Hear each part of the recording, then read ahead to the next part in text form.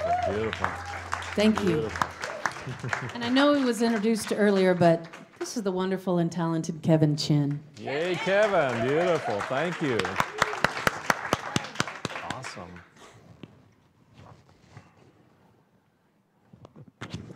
Well, good morning, everyone. And Merry Christmas to you. Merry Christmas. Looking forward to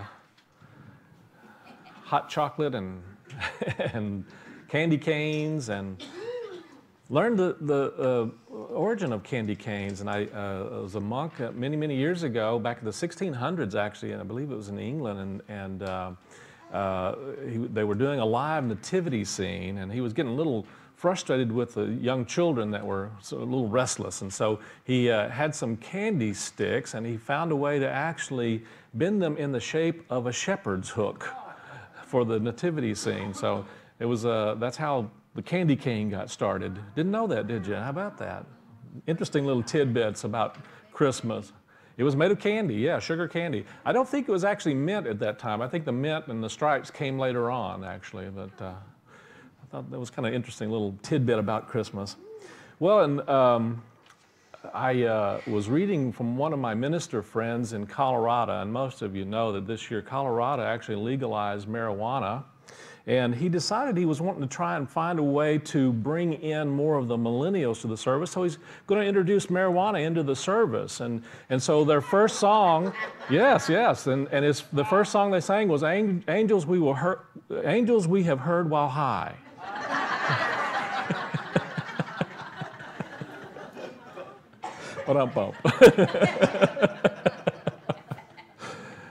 Oh my goodness.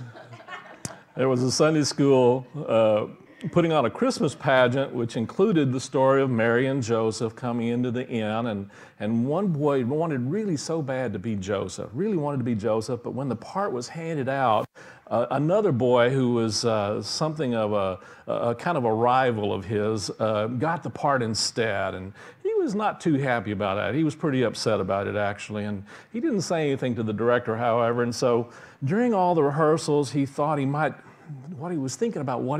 do to in the performance to get even with his rival who had gotten the part of Joseph. And so finally, the night of the performance, Mary and Joseph came and walking across the stage, and he'd gotten the part of the innkeeper. And they knocked on the door of the inn, and the innkeeper opened the door and asked them gruffly, what do you want? And Joseph said, "We'd like to have a room for the night, please." And suddenly the innkeeper threw the door open wide and said, "Great, come on in. You'll have the best room in the house." And Joseph was kind of stunned and wasn't sure what to do, but he thought real quickly on his feet, and he looked in the place and he said, "No way my wife is going to stay in a dump like this. Come on, Mary, we're going to the barn."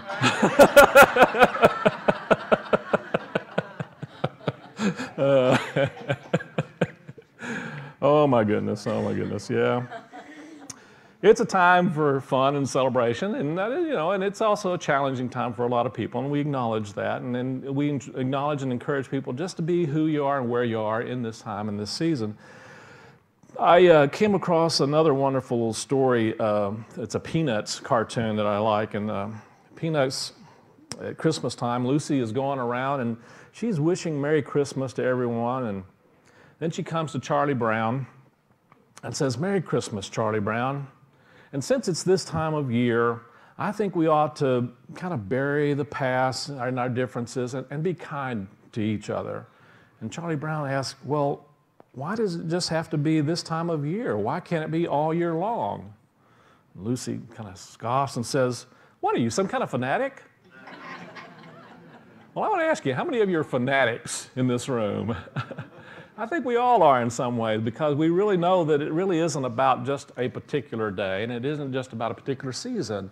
That really what we're about is expressing more of that divine Christ nature throughout our lives and throughout the season and throughout each year and all through the year. Charles Fillmore, the co-founder of Unity, described the Christ in this way in Adam's Smashing Power of Mind. He said, "Christ is the spiritual mind in every individual. and the individual mind in the offspring of the universal of Jehovah mind. And so there is an awareness in unity that Christ's birth is not just the birth of Jesus, although that is part of it and it is important, but it's also a recognition that that symbolizes an awareness and an awakening of the Christ consciousness within humankind, and you and I are a part of that, and it's about us waking up to that awareness of our own unique connection with our source, with Spirit, and really beginning to practice ways that show how we can experience more and express more of our unique divine nature. In Keep a True Lent, he says, the Christ is God's divine idea of man, the embodiment of all divine ideas existing in the mind of being. And so it's really an expression of divine qualities that are within everyone. And they're within everyone regardless of the outer appearances, regardless of the outer race, regardless of the outer circumstances. And the reality is, regardless of the outer religion, the truth of the matter is each and every person has within them a divine nature.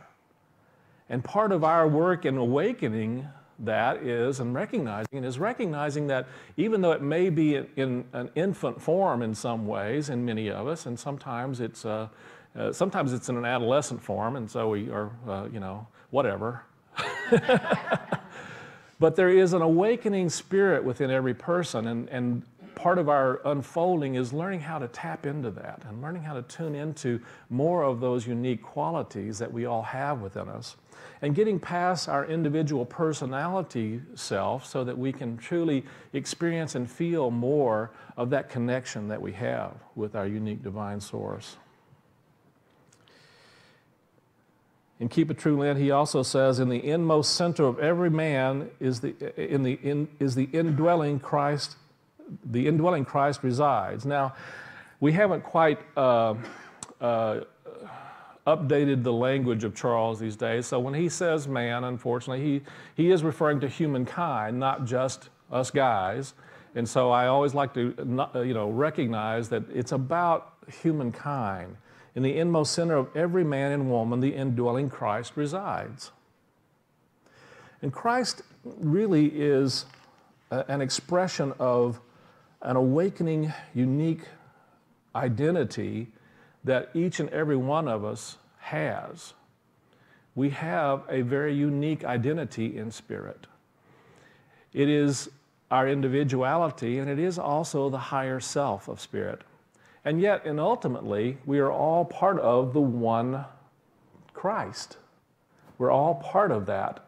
And yet each and every one of us has a unique way of expressing that, and that's part of what makes up the energy and the Christ consciousness. It is a way of really expressing love and peace and light and joy and sharing and giving and receiving. And each of us has unique ways of doing that and unique opportunities. And all of our life experiences are here to, one, show us more of those unique possibilities.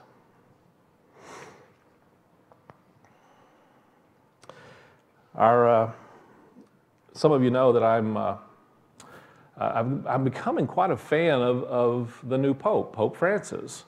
There are many, many things that he says that really resonate for me. And I'm not a Catholic, and I don't necessarily agree with all of the theology that he presents, but he presents an understanding of spirituality and of spiritual principles that to me are really far beyond anything I've heard from other popes, and it really does connect with me. He said, God never gives someone a gift they are not capable of receiving.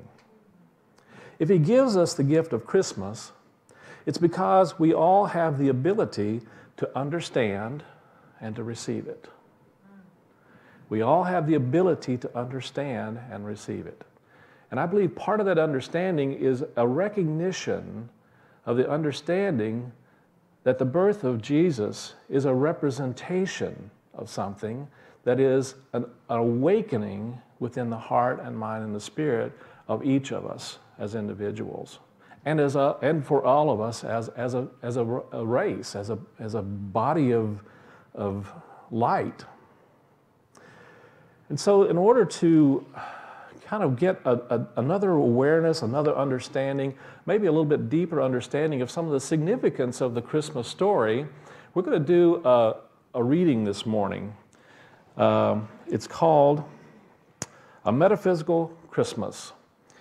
Before I do, I want to tell you a little thing that I came across, and there's a man by the name of James Fallow, who until recently was the Far Eastern correspondent for the Atlantic Monthly, and he reports that Americans have exported their confusion of symbols of Christmas to other countries, and he happened to be in Japan and was in a department store, and he came across a display featuring Santa Claus holding the baby Jesus behind a sleigh that was being pulled by the 7 dwarves.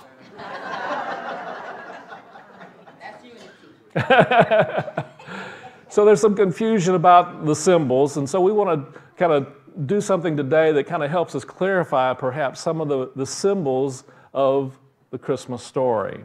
And so I'd like all of my readers to come up here today.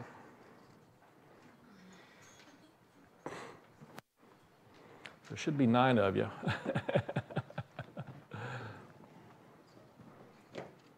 Is Paula going to be able to join? Oh, there she is. There you are. Wonderful. Excellent, yes.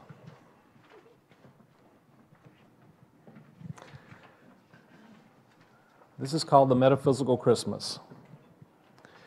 The angel Gabriel was sent from God unto a city of Galilee named Nazareth, to a virgin betrothed to a man whose name was Joseph. The maiden's name was Mary. And where's Mary? I represent Mary, the mother of Jesus. I am the perfect love that fills your soul. I am that in you which desires to see only the good come to you and every other creature in the universe. I am that in you which never wants to hurt in any way, for I am open and receptive only to that which is good and true. I am the gentlest aspect of the love in your heart, yet I am strong and perfect because all the power of good in the universe is with me and approves of me. I am the kindness and sweetness of your nature, out of which will be born the understanding of your true self, a child of God.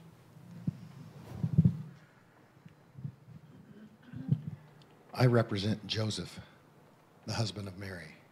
I am the strength and wisdom within you, which protects and guides the love in your soul. Sometimes others suggest that I should separate myself from this love, that his love is making a fool of me. But I cannot do this, for I am only satisfied and complete when joined with love. I will never desert the love in your heart. I will nourish and support the new and wonderful good which will come out of our union. A maiden was betrothed to a man whose name was Joseph, and the maiden's name was Mary. And the angel said unto her, Fear not, Mary, thou hast found favor with God. And behold, thou shalt conceive in thy womb, and bring forth a son, and shall call his name Jesus. He shall be great, and shall be called the Son of the Most High, and of his kingdom there shall be no end. I represent the town of Bethlehem. I show you that though your days and life, even through space, may be crowded and jammed full, there will always be room in your heart for the Christ love to be born in ever greater ways. You come to me to take care of ordinary worldly responsibilities. You are richly blessed and prosperous as you are willing to take care of your daily duties. Here in the midst of the crowds and pressures, you know that the most glorious moments in your life are not the so-called days of success, but rather those weary days when out of rejection, being shoved back, having been put down, you still know that nothing can keep God's good from manifesting in your life and your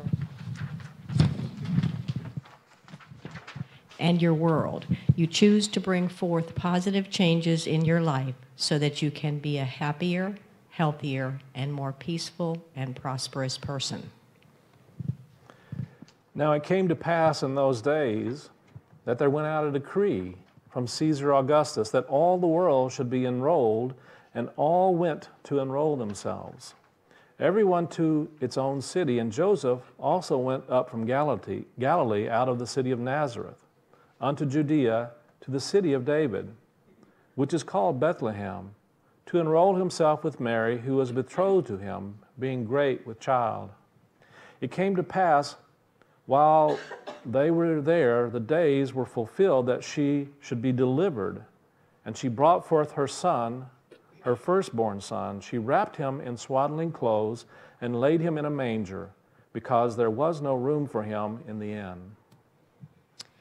I represent the manger where Jesus was laid. I am evidence of the fact that wherever you put forth the best that is in you, you make of it a holy place.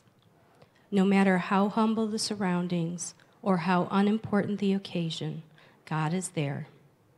God will protect you and bless you. You can always trust God. You need not look for God in the grand and impressive places.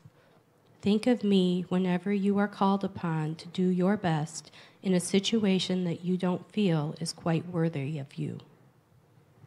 And there were shepherds in the same country, abiding in the fields and keeping watch by night over their flock.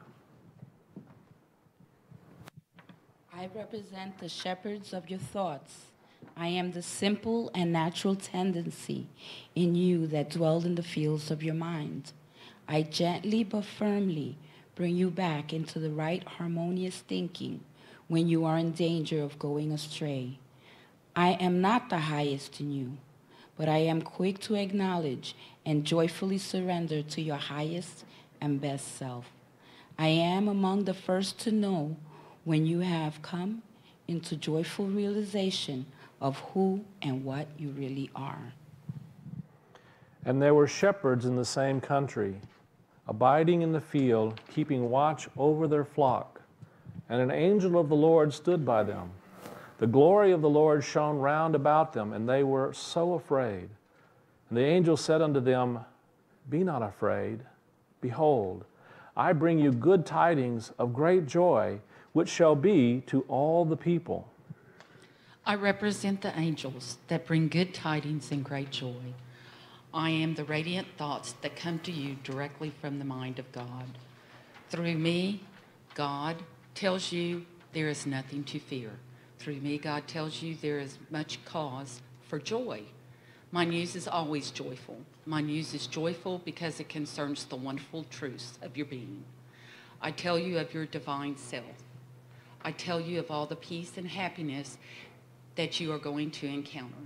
I tell you that you are one with all persons, and I tell all persons that they are now and forever one in God. And an angel of the Lord stood by them, and the glory of the Lord shone round about them, and they were so afraid. And the angel said unto them, Be not afraid, for behold, I bring you good tidings of great joy, which shall be for all people. For there is born to you this day in the city of David a Savior, who is Christ the Lord. And this shall be a sign unto you. You shall find the babe wrapped in swaddling clothes and lying in a manger. Now when Jesus was born, behold, wise men came from the east to Jerusalem, saying, Where is he born King of the Jews? For we saw his star in the east, and have come to worship him. And lo, the star which they saw in the east went before them till it came and stood over where the young child was. I represent the star which guided the wise men. I am your intuition. Sometimes I may seem a mere flicker in the sky of your mind, but to you recognize me and learn to trust me and to follow me. I become brighter and more familiar. God has given me to you as a special gift to lead you into your highest good. Trust me, follow me, for I will not fail you, nor lead you astray. I am attracted only to the best and the true. For we saw his star in the east, and are come to worship him. And lo, the star which they saw in the east went before them until they came and stood over them where the child was.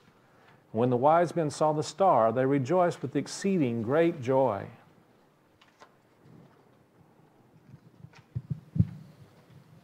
I represent the wise men from the east.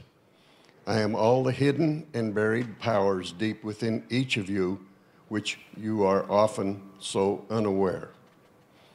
As soon as you came to a new realization of your wonderful true self, I came to you as further evidence of great spiritual resources that have always been with you.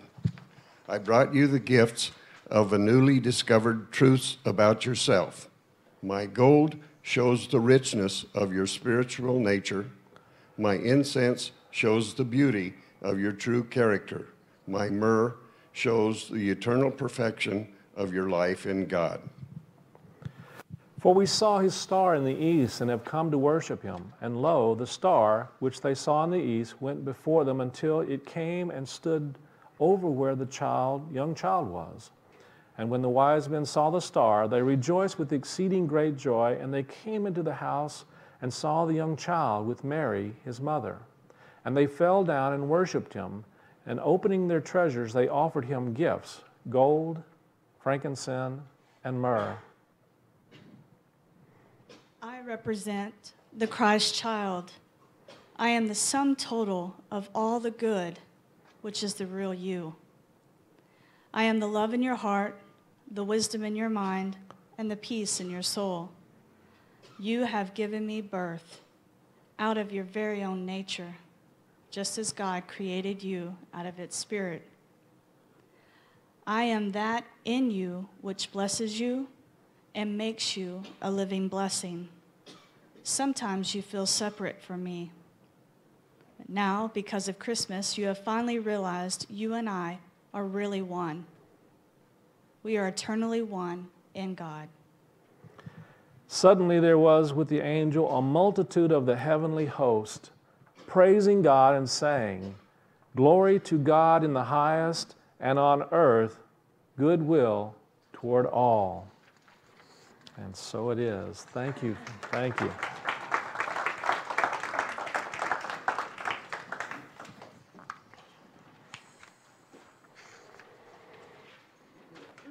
So hopefully this gave you some awareness or some insight into the symbolism behind the story of Christmas. And symbols are a part of what help to make up any story.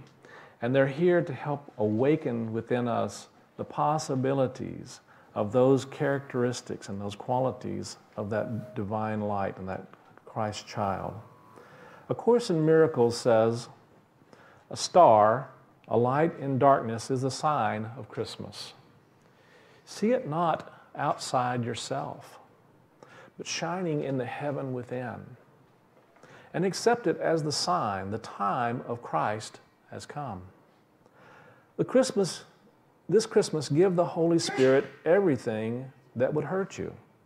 Let yourself be healed completely, that you may join with him in healing. And let us celebrate our release together by releasing everyone with us. The Prince of Peace was born to reestablish the condition of love.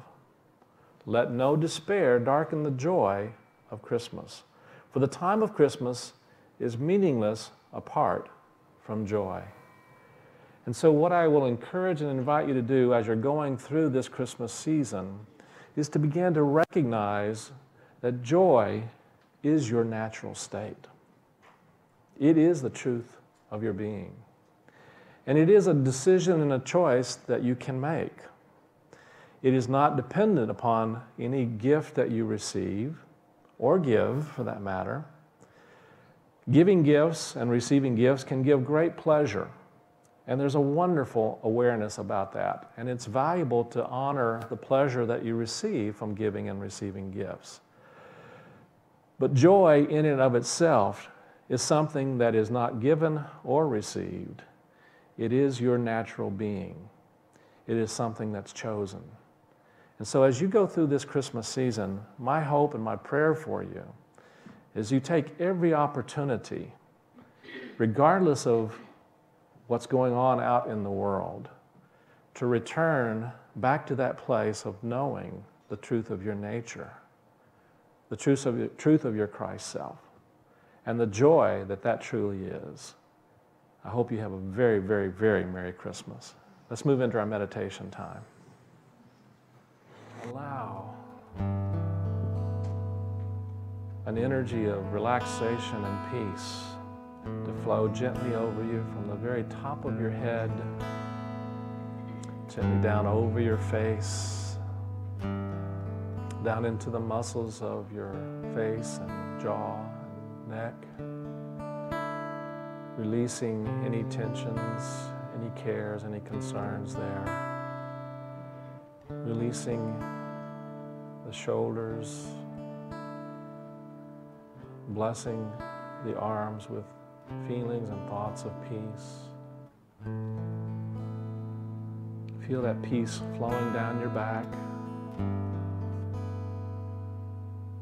relaxing and being at peace, allowing yourself to be supported by the chair you're in, just as you allow yourself to be fully supported by the presence of God here and now. Breathing in and breathing out, releasing, allowing your hips and legs to relax. It's in a place of relaxation and peace that we are most open and receptive to knowing and feeling and experiencing that connection we have with our source, the oneness of spirit. We're most open and receptive to hearing the inspiration, the protecting spirit of Joseph, the nurturing spirit of Mary, the humility and the humbleness of the manger,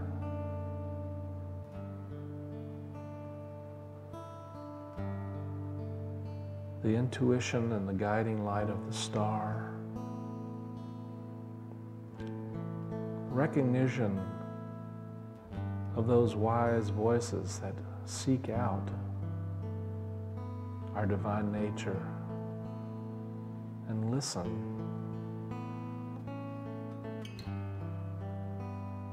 To the call of something greater, of something higher, something brighter, clearer,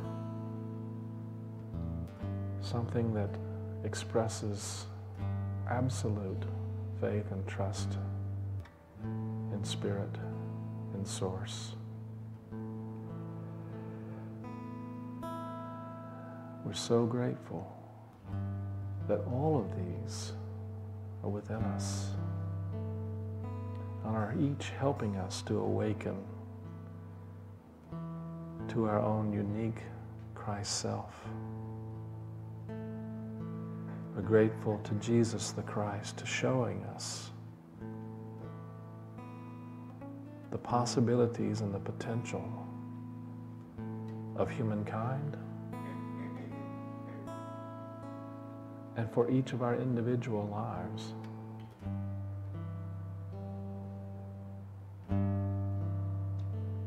Thank you, Blessed Spirit.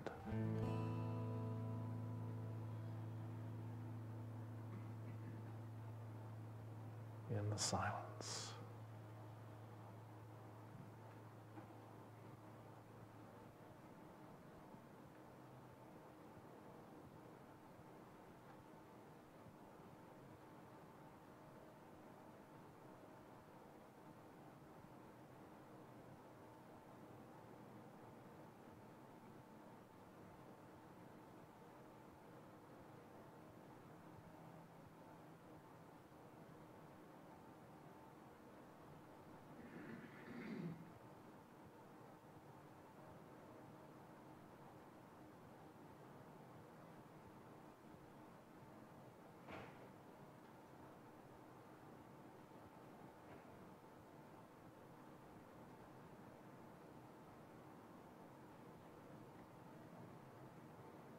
breathing into the manger of your heart. Feel and know, and let yourself honor the specialness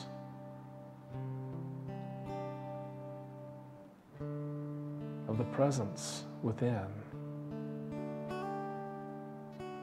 the healing power that that brings to you and through you. Yes, there are times when we are caught in the hustle and bustle of life, but we know that there's always a place that we can turn to truly move beyond and experience an upliftment of light and life and joy. And we can choose. We can choose the high joy vibrations.